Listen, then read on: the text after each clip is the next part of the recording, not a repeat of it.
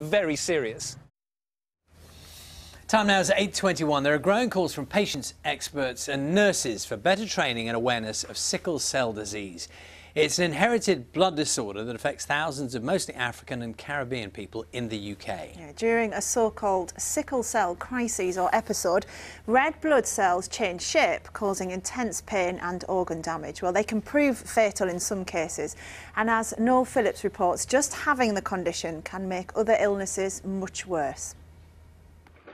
Cavell was just 6 when he died from organ failure, sepsis and sickle cell disease in 2015. He just kept saying, "Mom, I just want to lie down." Simone called 999 and told operators her son was vomiting, had a temperature as well as sickle cell. Over the next hour, his condition worsened. You know, what happened on that day, I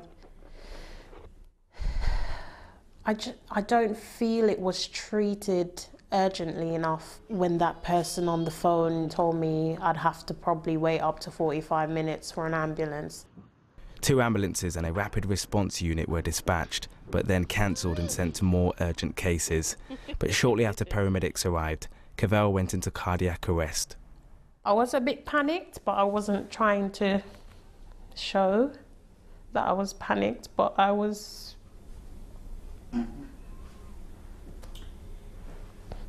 It was serious then. Lola Oni is one of the country's most senior sickle cell nurses. So you combine the diarrhea, the vomiting, the fact that the mother said the child has a fever, okay? You combine those things together with the fact the child's got sickle cell disease, that should be a trigger sufficient to say that child needs immediate attention. In a statement, London Ambulance Service apologised for the delay in getting to Cavell.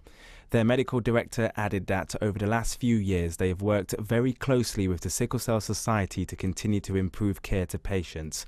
They regularly audit the care they provide, and sickle cell training is given to all their ambulance crews.